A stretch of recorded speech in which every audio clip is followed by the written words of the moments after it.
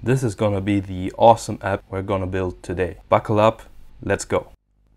In this tutorial, I'm going to explain you the Flutter package fluttericon. Currently, as you see, it's the version 2.0.0. It has null safety and it's supported for Android, iOS, Linux, macOS, web and Windows. All we have to do is copy this and then in our pubspec YAML file, just import this and run a pubget. To have a look at these different icons, just click on this website and then you have all the different icons you can access with this package. And you can easily search for something. For example, we are going to show the icon egg, to keep it simple. As you can see, the font awesome 5 supports this egg icon, which we are going to use. So I created a very simple Flutter app, nothing fancy. If you run it, it looks like this, and we're going to replace this demo text with our icon. It's very simple. Let's use an icon widget, and usually you would write icons.egg, give it a size of 100. And as you can see, this is the usual icon from material. It looks like this, but from the package it looks differently. So what we're going to do is write font awesome 5, import this,